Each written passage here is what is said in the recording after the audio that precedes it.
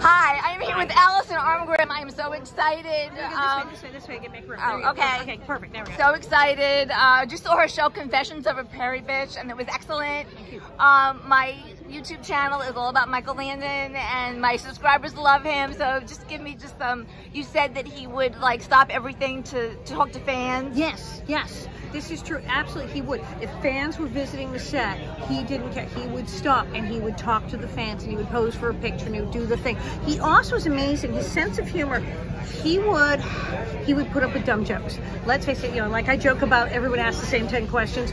People told the same jokes to Michael Landon, made fun of him, and a lot of people would have gone, and he didn't. He would be crossing the parking lot and they'd go, hey, Little Joe. He'd been on Little House already for several years, and sometimes since he'd been Little Joe, and they couldn't resist. They would yell, hey, Little Joe, where is Hoss? Like they were the only person in the world to think of this gag. And you would think after the 5 millionth time, he would be like, oh, for heaven's sake, and just because he would not. They would yell, hey, Little Joe, where's Hoss? And he would like go, and then he would turn right around and go, he's in the kitchen with Hop Sing.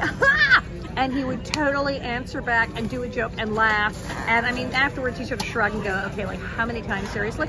But he would still make jokes. He would chat with people. I met a guy from Australia on a plane. Apparently Michael Landon loved Australia.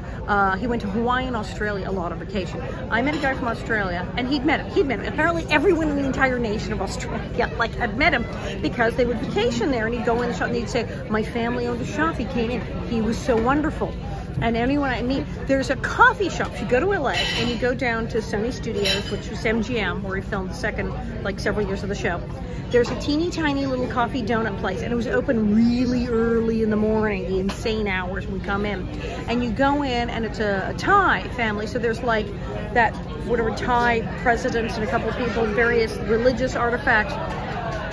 And an 8x10 autograph picture of Michael Landon over the coffee machine in the middle of it. Like, wait, what?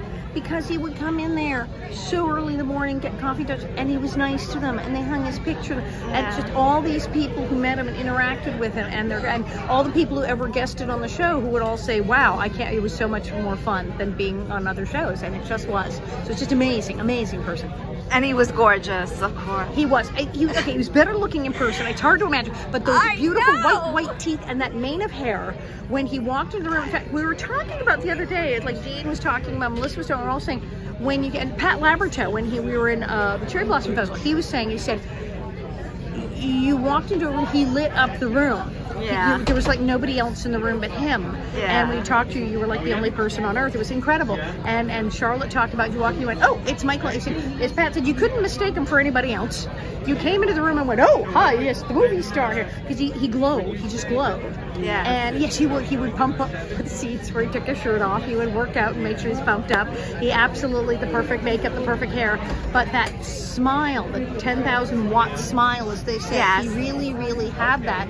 And you'd see him go, but you'd see him in person go, how is it possible that he is in fact better looking in person than even on TV? But he did it. Thank you so much for talking about him. I love Little House on the Prairie, and your show is great. Thank you. Thanks again. Awesomeness.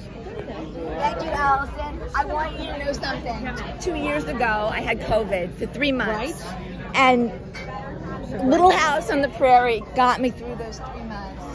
Watching it, knowing that, things will get better. And so just thank you so much. Thank you. We have an episode called Quarantine in One Whole That's right. That's right. That's right. Thank you.